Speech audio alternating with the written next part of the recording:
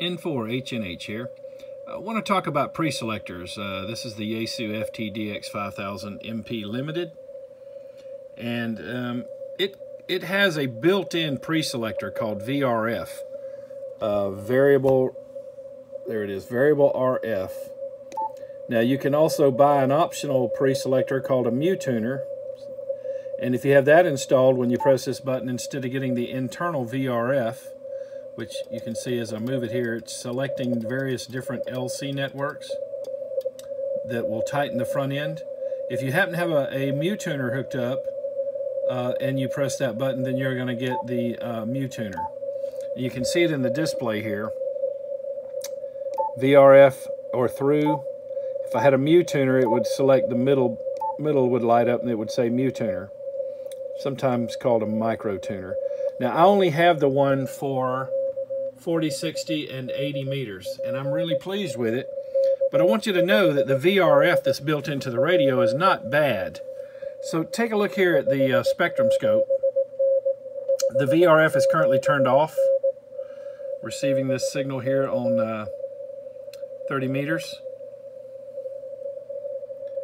What I want you to do is watch the band edges in the scope when I engage VRF. Here we go. See them drop off? Look at the noise floor. Watch the noise floor drop. VRF is engaged, VRF is off. It's not bad. I mean, it's you know, better than a rig that doesn't have anything except just a fixed bandpass filter. The VRF, see, I'm going to engage it, and you adjust it over here, and you can select from these various LC networks. And you can kind of listen to with your ear or watch the S meter, and you'll know when you're centered up on the frequency you're listening to. What I like to do is use it or the VRF for noise reduction. So watch this. Come on, send again. There we go. I'll say, what's this? I'm going to sweep it to the left. You can see that, watch the noise floor goes back and forth, see that? So I'm going to sweep it to the left, and I'm going to drop him down into the edge of the filter. Boy, listen to that. As opposed to, look at the noise floor back.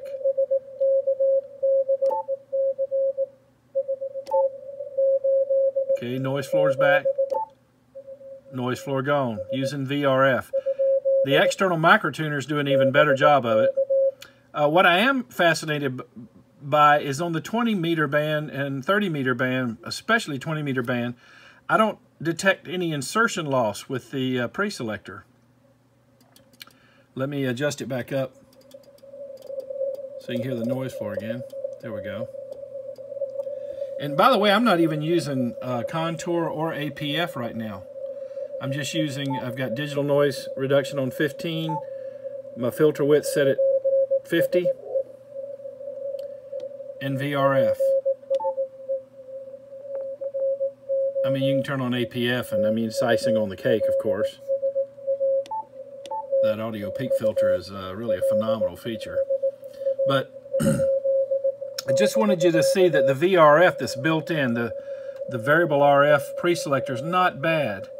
Again, disengage, you're going to see the noise floor pop back up on the band edges, because what it is it's a preselector to try to prevent out-of-band interference. There it is, engaged again. You see the noise floor dropping. Now again, I'm going to sweep it left. Watch the indicator,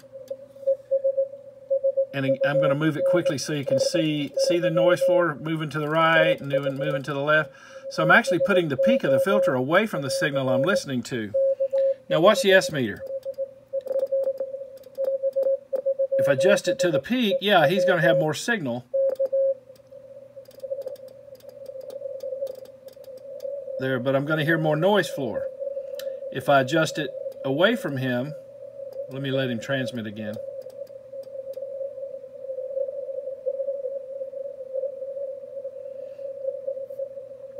Hopefully he's not finished. Again, the idea is signal to noise ratio, not S-meter readings. I'm going to go over to 20 meters since there's activity there I checked earlier. Let's see. Yep, there it is. So here we are on 20 meters. No VRF. Look at the noise. Look at the band edges. Engaging VRF. Look at the band edges. The noise drop. Tightening the front end. And again, I'll use the same trick over here. And I'm going to intentionally move the center of the noise. Look, there it is. Look at that going across. I'm going to move the noise, or I should say the peak of the filter, away from center, where my signal is. I'll move it to the left, and I'll drop my signal down into the edge of that filter where I've got less noise. I will still be able to hear the CW signal when it comes back in. He's not trying. Oh, there he is.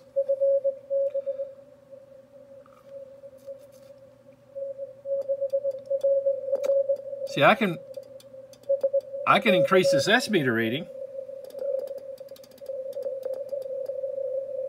but then I'm listening to a noise floor, right? Okay, contour or APF can help minimize that, and there's my notch filter trick to take out some of the ring from that steep skirt on that Chebyshev filter. But I'm saying without any of that, just with the VRF, I can move the peak away from his signal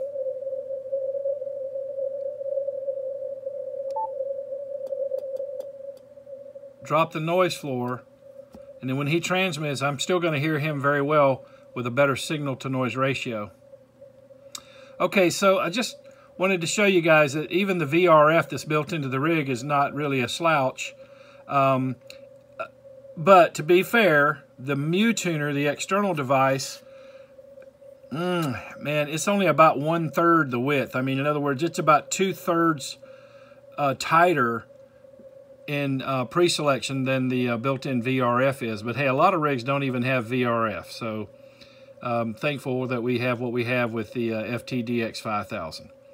Okay, again, there I am sweeping, look at there, moving that noise left and right because I'm changing the peak, intentionally putting the signal of who I want to listen to down in the edge of that filter. All right, 73 from N4HNH.